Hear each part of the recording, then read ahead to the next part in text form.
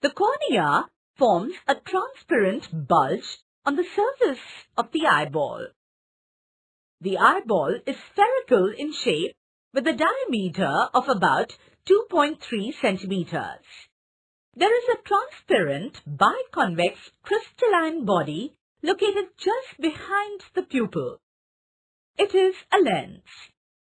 This crystalline lens provides fine adjustment of focal length.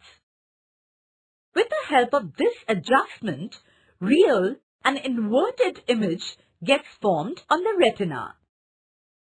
Retina is the light-sensitive screen. It is a delicate membrane.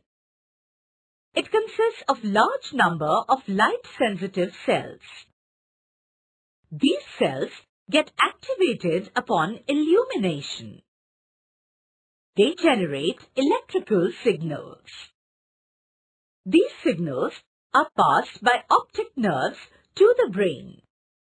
Then, the brain interprets these signals and also processes the information in such a way that we perceive the objects as they are.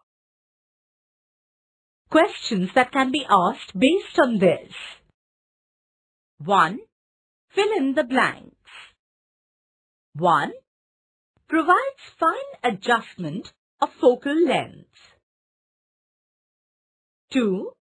Consists of large number of light-sensitive cells.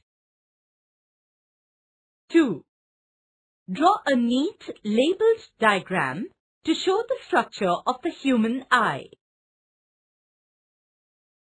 3. What is cornea? 4. What is iris? 5. What is pupil? 6. What happens when light falls on the retina?